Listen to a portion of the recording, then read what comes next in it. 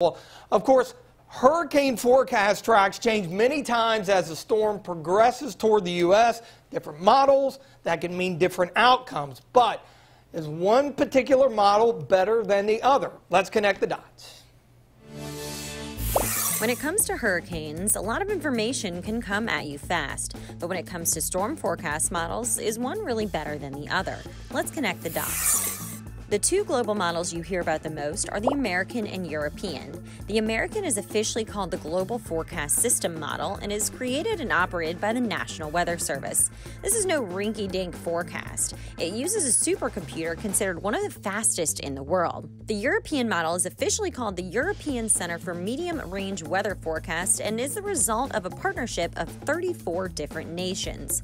Looking at last year's forecast, the European model did do a bit better, especially when we were 1 to 2 days out from a storm. That's according to the National Hurricane Center Verification Report. According to the Washington Post, that is because the European model is considered computationally more powerful. That's thanks to raw supercomputer power and the math behind the model. No matter how much computer power you have, you still need humans to interpret these models, and that's where a skilled meteorologist comes in. They look at all the models, weigh their strengths and weaknesses, and consider the circumstances for each storm. That's how they let us know when to worry and when to stay calm.